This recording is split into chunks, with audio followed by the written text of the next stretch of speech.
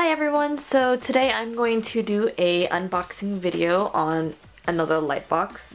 This one was sent to me from XP Pen when I was contacted by Erin.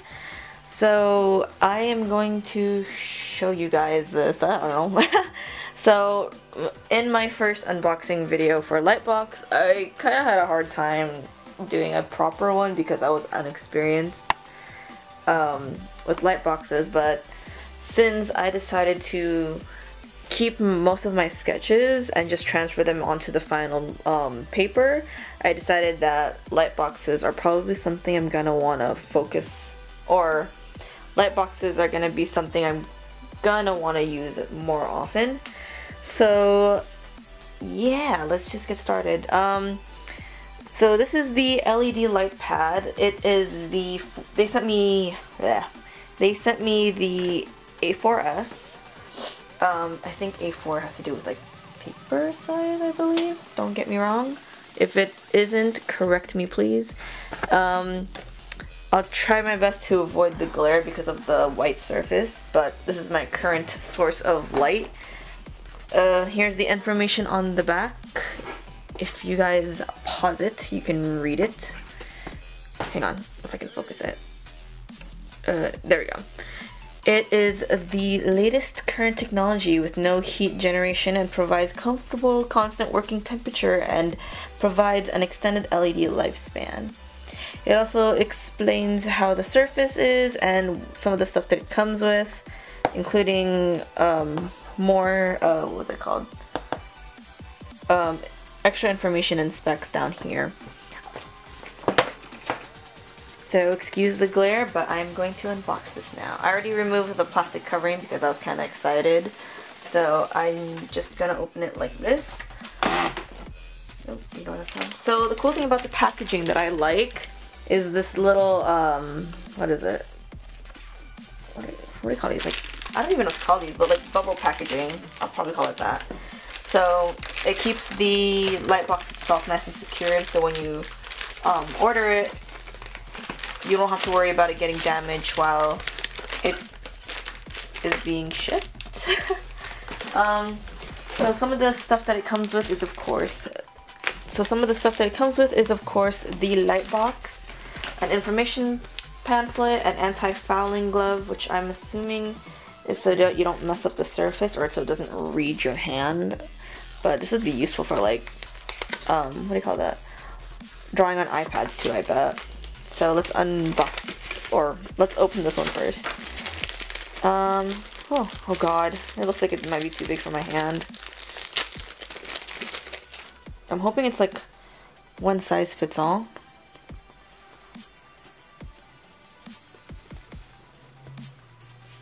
Oh yeah, cool. Look at that. That's pretty cool. It's kind of a little bit too loose for my hand, but not a big deal. So I guess it's one size fits all. Oh, that's nice. It also comes in with a USB and a plug-in and 2 clips to keep your papers attached to the surface. I'll read the pamphlet later.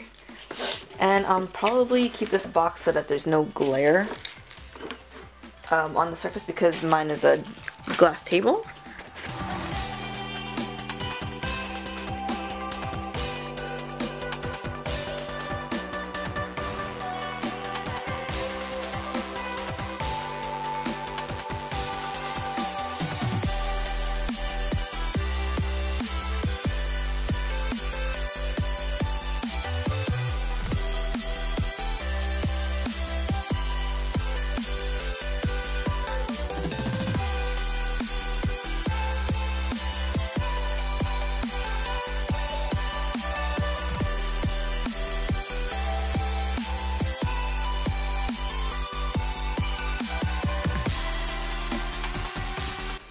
Okay, so this light box is actually pretty light, but it has a weight to it so that it doesn't go flying around. But the thing I'm kind of curious about though is there's kind of like some damage to the one they sent me. There's like some paint or whatever that's already peeling on the edge here. Let me see if you guys can see that. there's some scratches on the edge, so, and some of the surface is already scratched, so I don't know what's up with that. Yeah, actually some of this is already cracked. I don't know if my camera will do justice, but you can kind of see in the black edges there's some scratches, so I don't know if that's has to do with packaging or whoever was handling this. They didn't really handle it as nicely, so I'm kind of disappointed about that. But yeah, please uncover protective film for the first time. I'm kind of hoping that this still works because it doesn't look very new. So about this light box that I can tell you guys while I draw something. First I'm gonna plug it into my laptop and then trace over one of the images based on the papers I normally use, and then I'll explain all the specs and information. Be right back. So to use this, you're going to want to plug it in by connecting the USB to this part, or you can just directly connect it to a light pad, dang it. You can connect it directly to a laptop or anything that has a USB port that can actually, I'm pretty sure just use your laptop.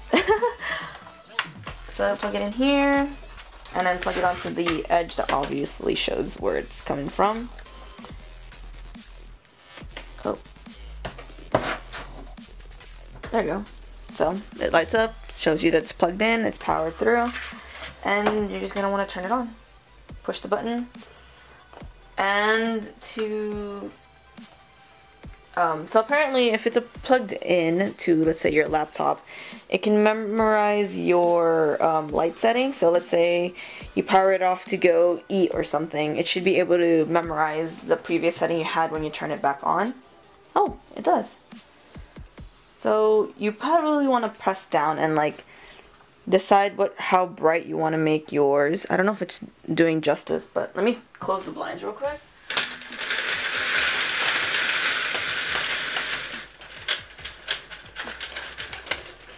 Sorry if it's a little dark, but to adjust the settings, you're going to want to push the power button up here, hold it down until you get your preference brightness, just like most light boxes that or just like the other light box that I used.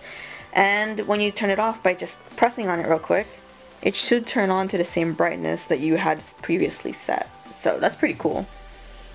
Let's see. So I guess that part's confirmed.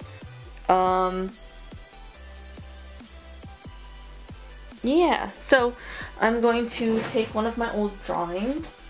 Sorry if my voice like changes directions. I'm like looking for an old drawing. Okay. So this is definitely the size that would fit your basic printer paper or basic sized paper, but I don't really work with large pieces as much as I should, or I don't really work with large pieces that much, so I'm going to use the two types of paper that I mostly work with, which is like sketchbook paper, watercolor paper, or mixed media paper. So I'm going to take one of the sketches I've worked on before. I'm going to move this over here so you guys can see. Gonna focus that a bit so you can kind of see the sketch coming out, and I'm gonna lay the mixed media paper that I'm gonna transfer over to it, and it should show how much comes through. So dang, that's actually a lot. Not bad.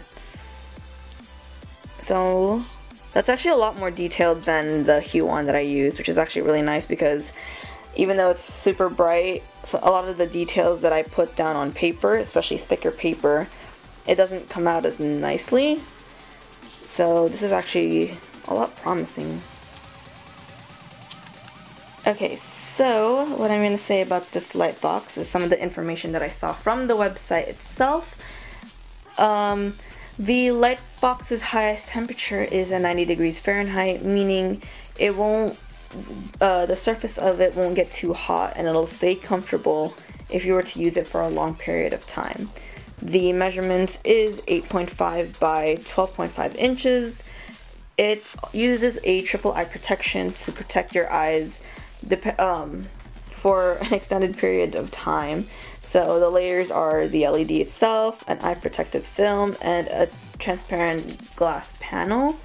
It has the same dimension as A4 paper, so you can use it to the best decent size possible. It has some measurements along the edges, so that way you can use it to whatever you please, or you can use it for whatever you please that requires measurements. It has an acrylic screen, making it really durable, but my only question is the scratches that came on top of the surface. And unlike the A4 light box, which has, or unlike their A4 light box, which is DC powered, meaning that it has to be directly connected to power, like plugins and all that, the A4S is both DC and USB powered. So it's more portable than just looking for an outlet to plug it into. And yeah, that's pretty much all I have to say about that. Okay, so since I'm just gonna paint the exact same image, I decided to just do a quick sketch, but I think what I realized is the darker your lines are, the better it'll show up when you're using a light box. So my first statement about the illustrations on my Huon light box might not exactly be as accurate as I said. So with that being said, I'm going to turn on the light again, or open the blinds again, and just see the outcome of it. So it's not as detailed because I'm just going to paint it over, but the sketch came out nicely, or the transfer came out nicely. You can actually see your lines fairly decently. So my only major concern about the Huon light box, or not the Huon, wow. So my only major concern about this light box is the fact that the surface itself is damaged and scratched up. It doesn't look brand new. The package I opened it from, the little bubble protection, was actually already open, so I don't know if that's because of the person who was putting it together or if it was the shipping, but my only concern is, like, if this is the quality that people are going to be getting when they receive some order like this, it's going to be fairly disappointing. I don't know if you guys can see the scratch surface completely, but it's, yeah, see some of the scratches over here. There's some marks over here. I don't think they smudge off. They don't. So there's some damage that comes from this box, but I'm not doing a review video, so I can't really say much about it. It's just an unboxing just to show you guys the product that XP Pen sent me. If you guys are interested in a comparison video between this one and the Huon light box, or a review of this light box, let me know in the description below so I can give you guys a video, or I can answer some of your questions in regards to this, because I'm probably going to use this a lot more just to see if it's like worth it, I guess. But I do want to say thank you to XP Pen for sending me this light box. I just wanted to know if this had to do with whoever packaged it together, or if there was something that happened while it was being shipped, because there's a lot of scratched surface, and I thought I should just let you guys know. But yeah, that's all I had to do for this unboxing. Thank you so much for watching, and I will see you guys in the next video. Bye bye!